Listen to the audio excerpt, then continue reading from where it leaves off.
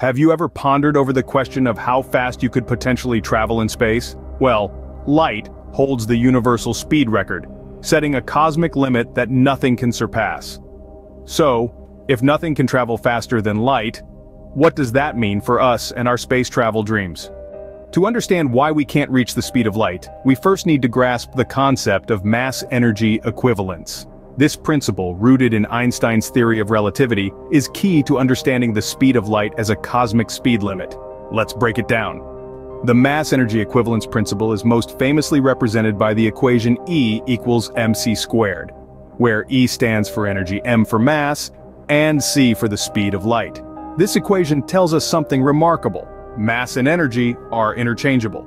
They are in essence different forms of the same thing. But how does this relate to the speed of light? Well, as an object moves faster, its kinetic energy increases. According to the mass-energy equivalence principle, this increase in energy also leads to an increase in mass. Yes, you heard it right. The faster an object moves, the heavier it gets. Now imagine trying to accelerate an object to the speed of light. As it moves faster and faster, its mass continues to increase.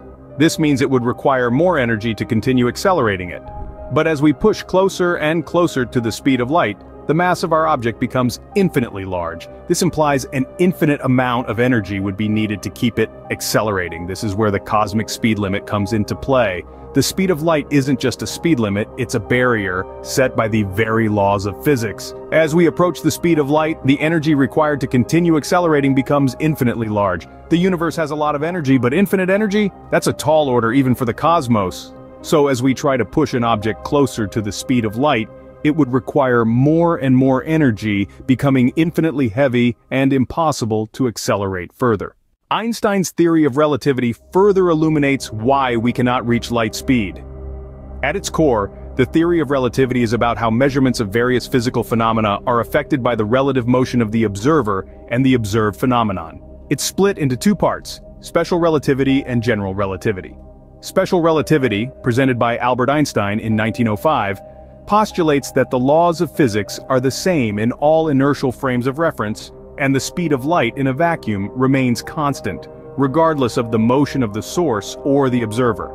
This means that nothing can move faster than light. So if you're imagining a starship zipping across galaxies at or beyond the speed of light, science fiction is where that notion will have to stay. But why can't we push past this light barrier? Well, as we accelerate an object, its mass increases. This is known as relativistic mass. The closer we get to the speed of light, the more the mass increases, and consequently, the energy required to continue accelerating also increases. At light speed, the mass would become infinite, and so would the energy required to get there. Hence, for objects with mass, achieving light speed is impossible. Now, let's talk about general relativity. It's an expansion of special relativity, incorporating gravity as a geometric property of space and time, or space-time. This part of the theory, presented by Einstein in 1916, explains the motion of planets, the bending of light passing near a star, and much more. However, it doesn't alter the speed limit set by special relativity. So, no matter how we look at it, both the special and general theory of relativity establish a cosmic speed limit, which is the speed of light. They explain why we can't just crank up the speed dial and zip away faster than a beam of light. Einstein's theory of relativity, therefore, puts a speed limit on the universe. Opening. Even if we could approach the speed of light, the consequences would be quite bizarre. Now, imagine you're aboard a spaceship zooming at near light speed. As you look out the window, you'd notice some strange things. The first of these is time dilation, a concept that sounds straight out of a science fiction novel.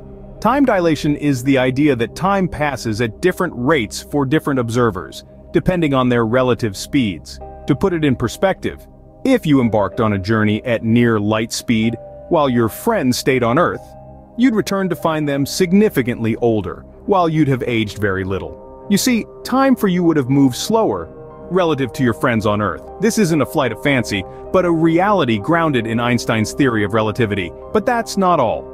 There's another mind-bending effect known as length contraction.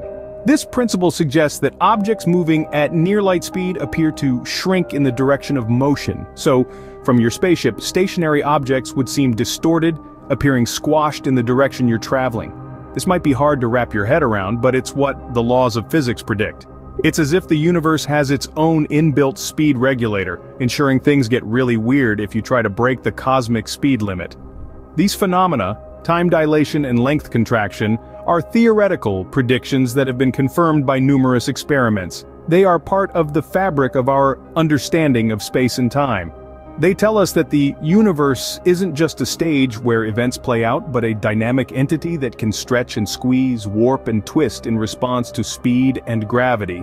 So even if we could somehow muster the energy to propel a spaceship to near light speed, we'd have to contend with a universe that seems to turn upside down where time stretches and space squashes. Closing. These effects make near light speed travel a mind-boggling concept. So, why is it impossible to reach the speed of light? Well, the energy needed surges exponentially as you approach light speed, thanks to mass-energy equivalence, plus Einstein's relativity reveals bizarre effects like time dilation and length contraction. Based on our current understanding of physics, reaching the speed of light seems to remain an unachievable dream. We hope this video illuminated why we cannot reach light speed. If you enjoyed this journey through space and time, give us a thumbs up, share, and subscribe for more scientific adventures. Dive deeper into the cosmos by watching our other videos. Stay curious, keep exploring, and we'll see you in the next video.